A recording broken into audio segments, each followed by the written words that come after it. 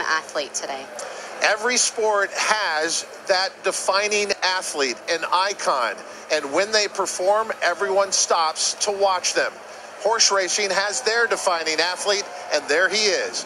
He is Flightline, coming in with an undefeated record of 5 for 5. But now the biggest test of his career, he takes from his Southern California base out here to Keeneland Racecourse in Lexington, Kentucky on this fall day, the highlight to the 2022 Breeders' Cup World Thoroughbred Championships. You're watching it live. Flightline will move into line in post position 4 in this field of 8 at 2 to 5.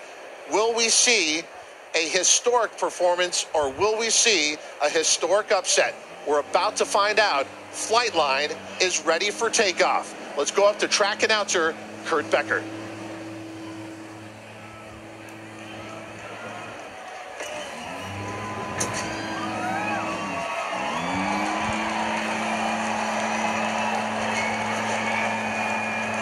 They are at the post.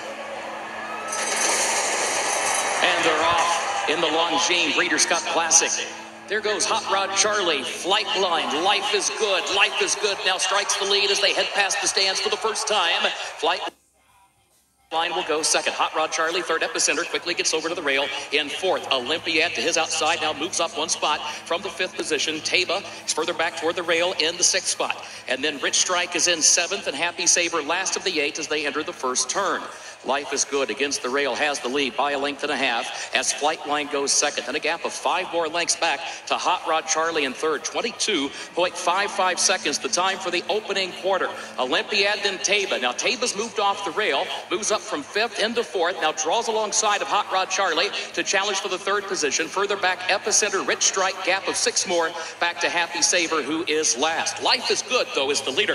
Life is Good guides the field up the backstretch, leads it by 2 lengths. Flightline is second. Flavian Pratt checks over his shoulder, sees it's nearly 10 lengths back to Hot Rod Charlie in third a length. Taba is in fourth and is followed by Olympiad, Rich Strike, Happy Saver at the back. 45.47 seconds the time for the first half mile. Life is Good, the leader to the far turn, and has it out to 3 lengths now. Flightline is second. It's a gap of 10 back to Hot Rod Charlie. Olympiad, then Taba.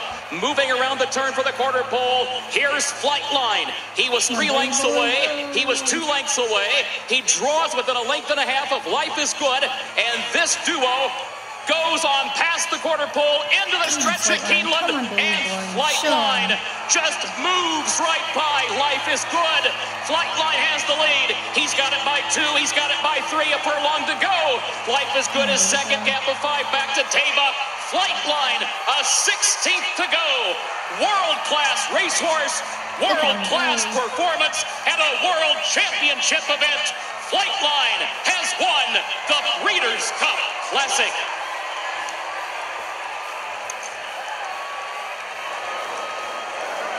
Flightline has come to Kentucky, and he has shown once again why he is the most exciting thoroughbred we have seen in a generation. I'm speechless after something like that. It's emotional to watch a horse be so brilliant, and at every move, Flavian Pratt making all of the right moves, just keeping Life is Good right there within his sights. It was a race between the two of them. Nobody else was ever even involved in this race.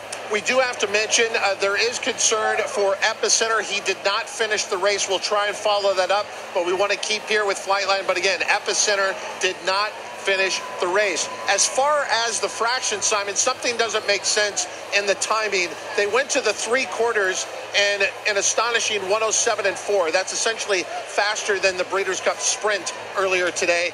So that doesn't make sense with the final time of 1.25 miles in 2 minutes. They might be revisiting. Yeah, they might be revisiting this. I don't know whether the 1.25 miles, they don't run it very often here. I don't know whether the timing system, the wind, whatever, but I'm speechless. I always thought this horse was going to put a blowout performance, but, Flavian Pratt, he did such a good job because there was always the appetizer to drop down to the inside and maybe take that gap, and he didn't. He knew what he had. He looked back with ultimate confidence about 3 or 4 times in his rearview mirror. And to your point, Christina, there were 8 horses entered in this race, but only 2 showed up on the front end. It was a 2-horse race, and when they crossed the 8th